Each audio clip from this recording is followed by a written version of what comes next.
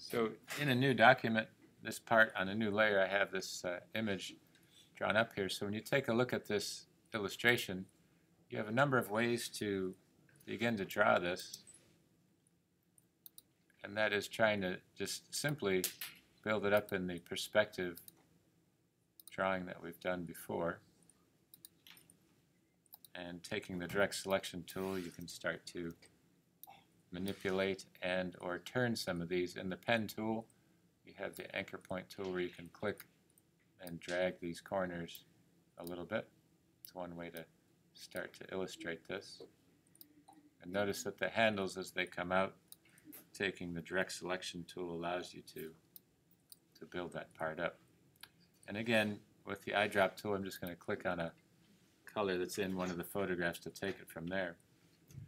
From this point, taking the pen tool again and just creating a rectangular shape per chance right there. And again, taking the eyedrop tool, get a little darker value to it using the photographs on the screen to help. Taking the direct selection tool allows me to take some of these corners. So just kind of thinking of a shape within a shape, trying to give you as many different ways to think this over.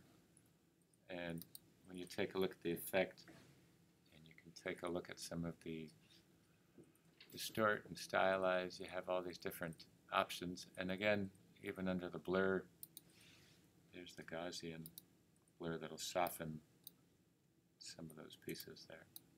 So it's one way to kind of start to think of the shading. Another option is to taking the gradient section, and you have the gradient style here, and then under these swatches to give yourself the gradients beneath this. So you can grab some of these colors as far as option. As soon as you click on them, they'll put them right into your palette, so you have them.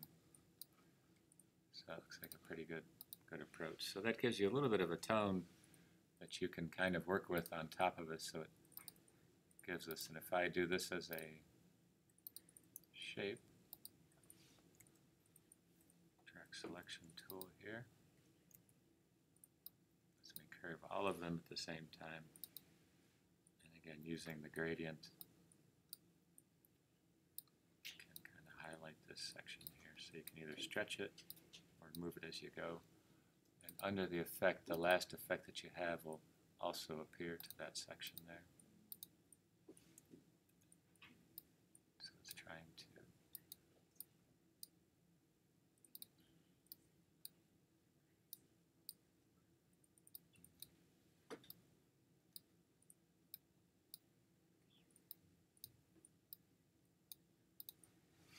so that gives you a little bit of this stylization, and again, you can still, it's kind of giving the, forcing the shading with that. And again, I can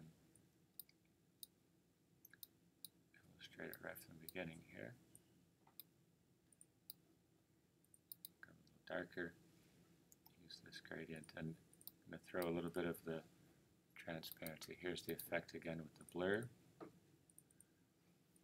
Take a look at the appearance or the transformation, transparency I have up here. You can soften that a little bit just to work with that section there. And then the last part is just trying to create this pattern. Just command click so you can deselect that part.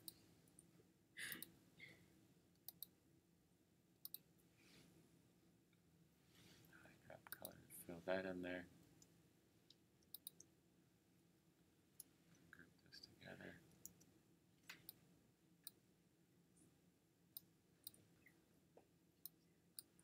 And this is just two shapes, but underneath the section, it'll give you a little bit of the transformation that you can try.